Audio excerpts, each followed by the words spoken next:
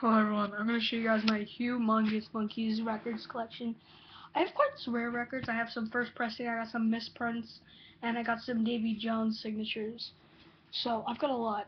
I'm going to first start off with some 45s I got. The first 45 I'm going to show you is The Last Train to Clarksville and Take a Giant Step.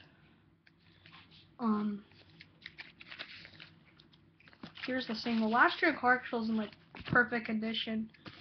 But Take a Giant Step has a little bit of scratches on it. It's like the opposite. Because Last Year in Clarksville was the hit, but Take a Giant Step was the B-side and it was underrated. I like Take a Giant Step. But maybe this person liked Take a Giant Step more. I mean, when I was a kid, I liked Take a Giant Step more.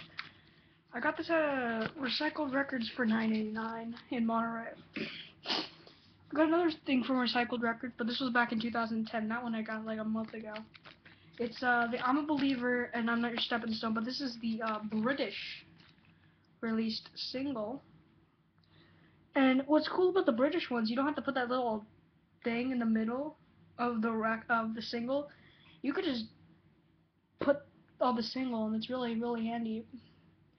It's just side A, side B. It's in really good condition. I got this for about I think $6 something at Recycled Records. Next 45 I got is the Pleasant Valley Sunday and Words. This is Cole Jim's release. I got this at Recycled Records about a month ago. Really good shape, really good. I mean, Words is just a little scratch on it. Pleasant Valley Sunday has about just a little mark, but it's not really a scratch. This is the Cole Jim's release. I got this for $1.89 at Recycled Records about a month ago. And here's something I got back in 2010. It's actually the same record, except for it's in the British one. That's for $6.89 at Recycled Records. The other one I got for $7.89. This one just has like a few marks on it, but it's probably in better condition. But it's the British one. I'm not done with all the 45s I got. I know I don't have that many 45s, but I have a lot of records. The first one is the Monkees' first album, which I got actually a month ago. But what's cool about this one, this is the misprint, so that's really good. So, it's in mono. Oh wait, right there. Front, spine, the back. It's the back. Just the songs again. Let me take out the record. Side A and side B.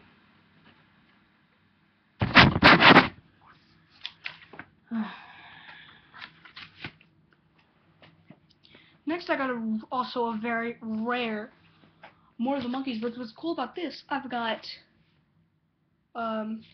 Mickey Dolenz, Peter Tork, and Davy Jones. I went to go see them back in July, and I got this record back in July of 2010 at Recycled Records. Same thing as like some of the other ones I got back in 2010. I got a ton of Monkees records then. This was actually the album that got Don Kirshner fired. No wait, the Little Bit Me, a Little Bit You, and She Hangs Out got him fired. But this was one of the things that pushed him up a little. This is in mono. I used to have this album, but it was in stereo. Front spine, the spine's in bad shape, but here's the back. And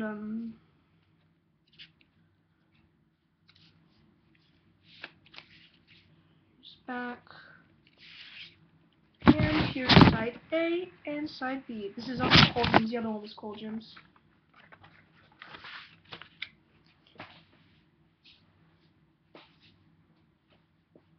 Next, I got the Cole Jim's release of Headquarters.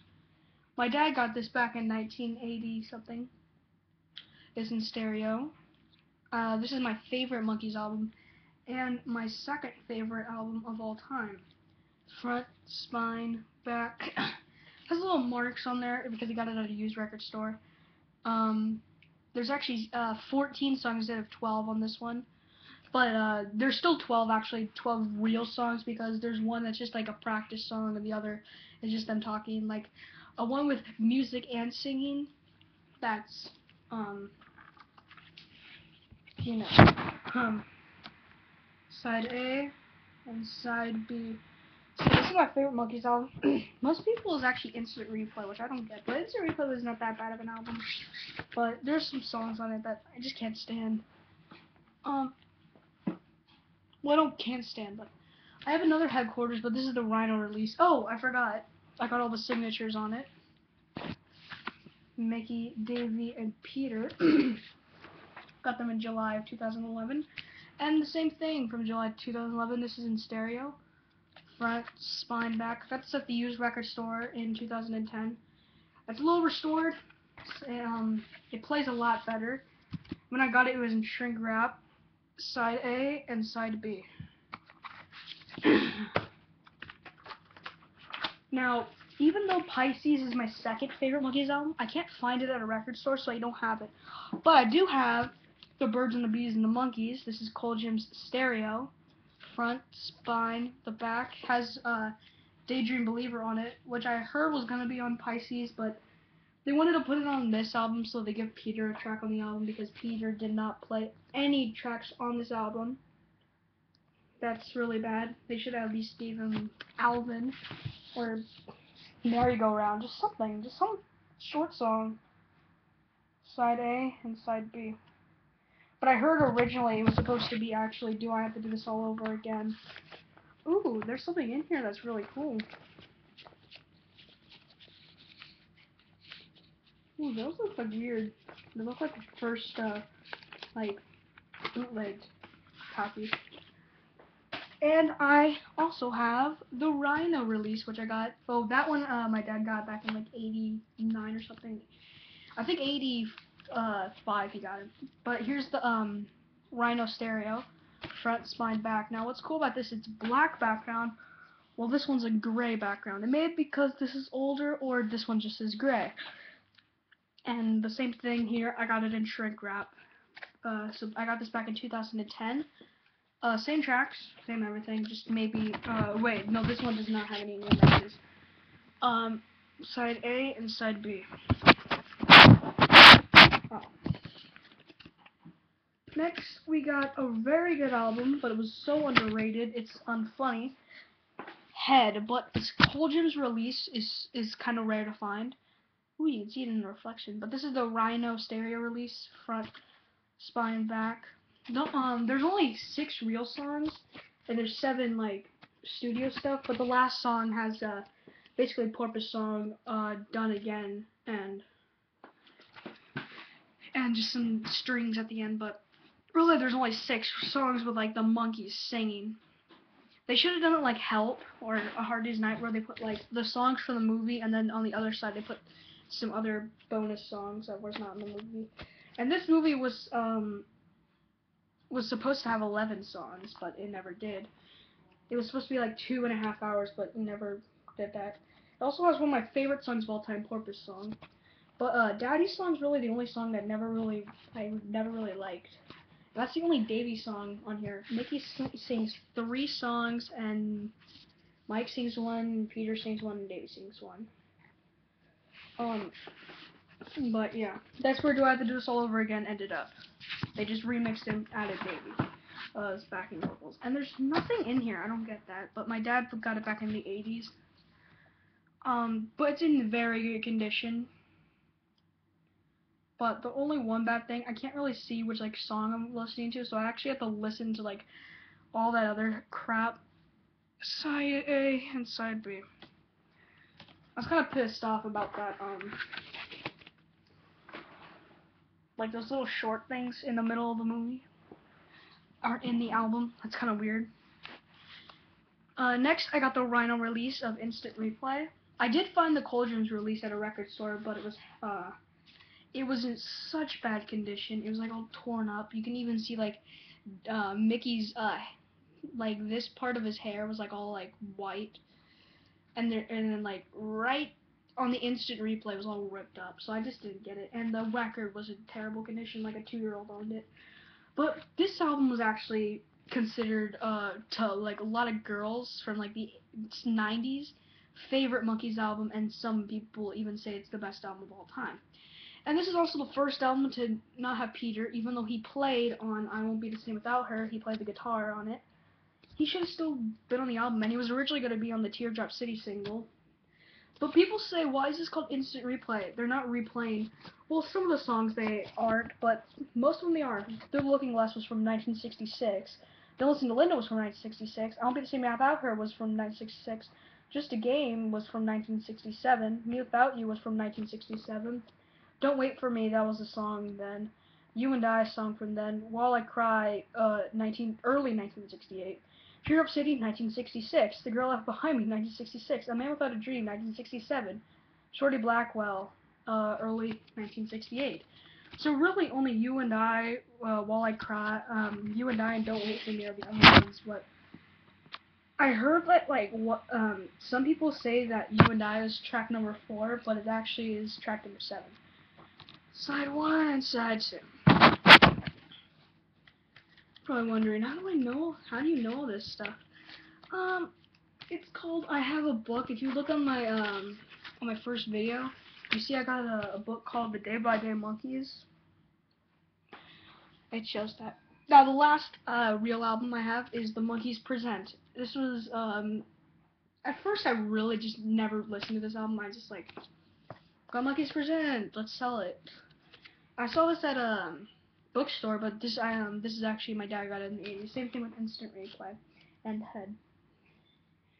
The only songs I like are Good Clean Fun, If I Knew, Looking for the Good Times, and they did size okay. Listen to the band French song, Oklahoma Backward Dancer. That's basically it. This was supposed to be a double-sided album, but they said Instant Replay was not going to be there. And then when Instant Replay was released, they were thinking, since Peter's not here, why don't we just do it like this? Mickey gets side 1, Davey gets side 2, Mike gets side 3, and then side 4 is basically some old tracks from 66. And I heard it include All of Your Toys, which was kind of weird, but it was then shoved into 12 songs. But there were some songs on here that could have been added. I'll also I have a site that I post some Monkey stuff on. Later I'll give you guys the description of the track listing that I think should have happened. And there's also, just like Head, there's no sleeve that was on this. Side 1 and side 2.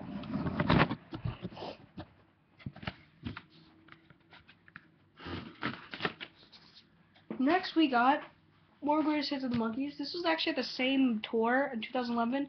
The other Monkees would only sign 1 album per person. They signed all of our albums that we brought. So more Greatest Hits of the Monkees.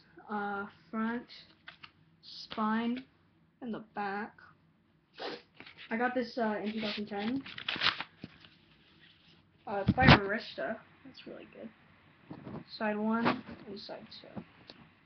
It's in very good shape, and I don't want to really play it because my record player sometimes gets jacked up whenever I try to put the needle on a song. It just scratches it. Next we got Monkees Flips, which is signed by all the Monkees. Except for Mike. I've never had a Mike record signed or ever met Mike. I've only met I met Mickey, Peter, and Davey before. Front, spine, the back. It's a long thing. It's actually something that's really good. But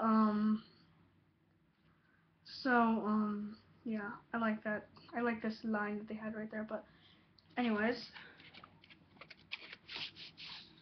does the record have a sleeve? Yes, it does.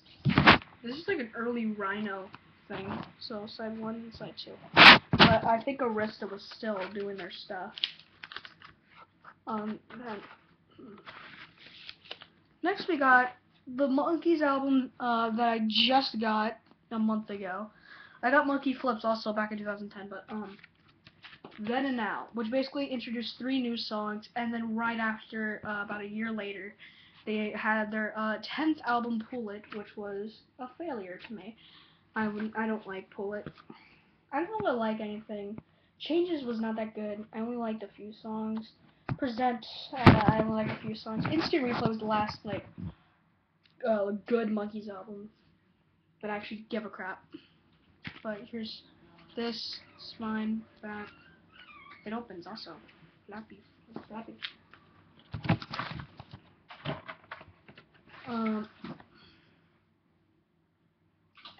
Side A and side B. The last Monkees album is, I think, one of the last they ever released on record. Missing Links, signed by Davey, right there. This, I think, was released in late '88 on record and early '89 on CD. The '88 record only had 12 songs, as the '89 had 16. There's a few that were not on here. But I think Missing Links 2 also came on record, but in limited time. Front, spine, back. Really, it's actually not that bad of an album. I think there's some songs that I know they shouldn't have been on an album.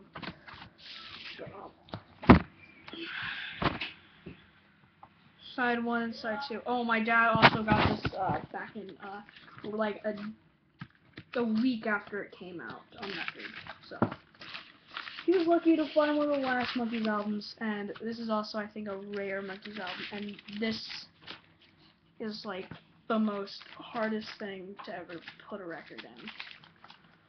This one record it took me like 20 minutes just to put the record in. But yeah, and there you have it, my entire Monkees record collection. I do have more CDs, which I'm gonna show soon, so stay tuned for that. Anyways, thank you guys for watching. Bye bye.